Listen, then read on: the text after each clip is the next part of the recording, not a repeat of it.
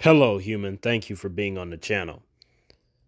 I just finished binge watching Dexter early cuts. I was unaware of this until recently. I was reading an article about them possibly continuing with Dexter in some kind of way, like possibly following his son Harrison or figuring out something they could do with Dexter himself. And then that's when they talked about this, and I was like, what is this?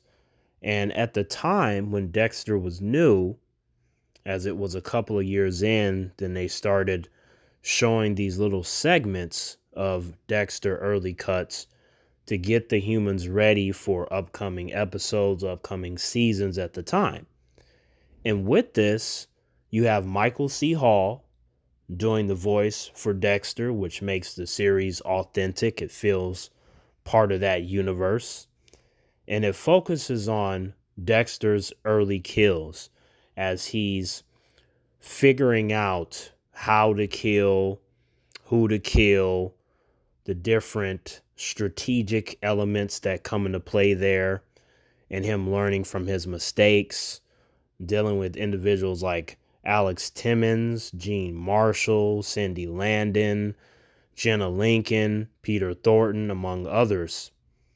And we get to see Dexter's first kill, the whole blood slide thing, and how he got his first boat. It was very fascinating to see, and they all went by pretty quick. It's something like 24 episodes. They're all like anywhere from 2 to 3 minutes apiece. They go by very fast, but they give you just enough to provide a little extra backstory on what Dexter was doing before the series.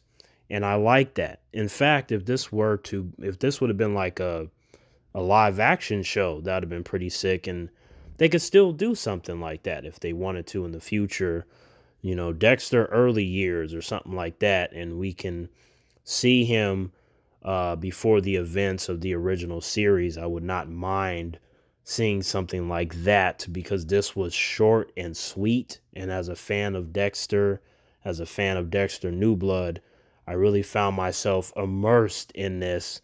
They even used the music from the show Dexter, which was a nice touch. On a scale from 1 to 10, 1 being horseshit on a hot, smelly ass day, and 10 being mind-blowingly amazing, I'm going to give this Dexter series, this animated series, 9.5 out of 10. It does what it's supposed to do. It gets you ready for stuff that you'll see in the original series.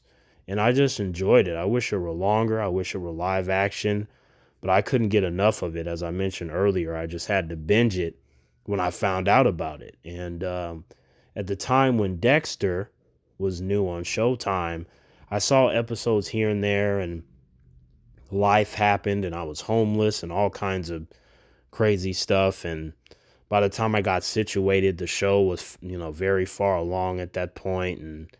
And I just, a few months ago, I sat down and just binged Dexter. And then I was able to watch Dexter's New Blood. Dexter New Blood, by the time I finished the original series, was already over, but I was able to watch all that through and through. And I was like, oh, that's what that means. Now things are starting to make sense when you see all the episodes, the ins and outs of everything that is presented story-wise. And I just had a good time with this.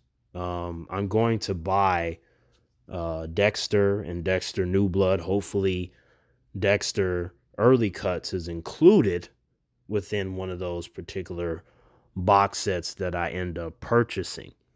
So if you like Dexter, give this a shot. Won't take you long to watch it.